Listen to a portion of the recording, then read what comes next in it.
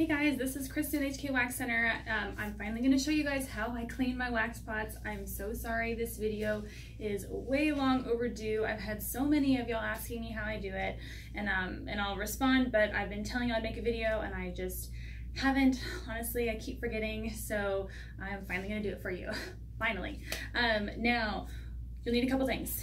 One, if you have excess wax on your pot, like either a little popsicle stick or a tongue depressor or something like that, and then a paper towel and alcohol. Those are my three main things. Sometimes I'll use like my pre-wax cleanser, but honestly normally alcohol does the trick. So I'll move my camera here so that you can actually see my pot. Now it's funny, I'm just normally not one to get my wax pot super messy. Now for this video after today, I didn't think it'd be impressive enough, so I have made my wax pot super messy for you guys. So hopefully this is enough to show you how I do it.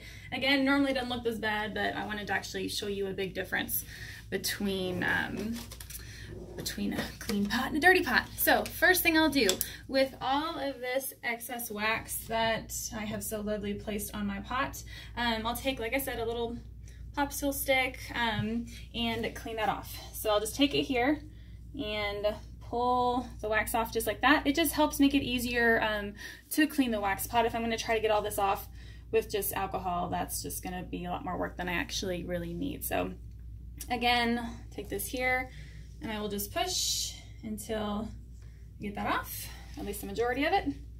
Then I'll turn it and do this side, just pushing down, trying to pull up as much as possible, and then this last little bit right there. There we go. Okay, as you can see, it already looks so much better than what it did before. Now I will just take a paper towel like this and I'll fold it a couple times. That way, since the wax pot is hot, I won't burn myself. So I'll turn it up. It's not too turned up right now because I still need to use it. But normally I'll turn it way up, just it makes it a lot easier to get the melted wax off.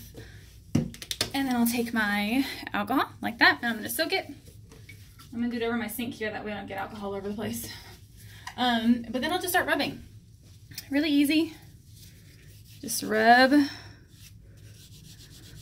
like that. You can see the wax pretty easily just comes off. Again, if you try to do this when your wax pot is not hot, it's going to be a nightmare. So turn your wax pot up as high as it can go. Make sure the wax is starting to melt when you do that, and then just start rubbing.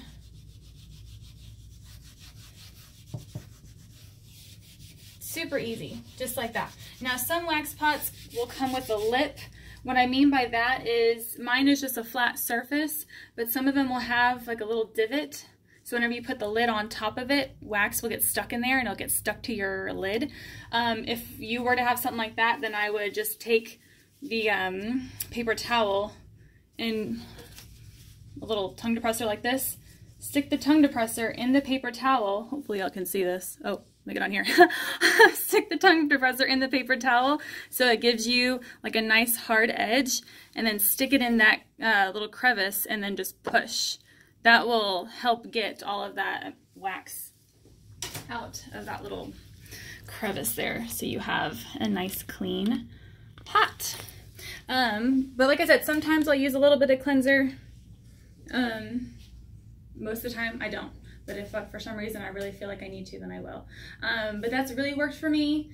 Hopefully it works for you guys. It's super easy as long as you know how to do it. I do this every day after my clients. That way everything is nice and sanitary. If you don't want your client coming in here and seeing you have a disgusting pot, it's going to give them the wrong impression.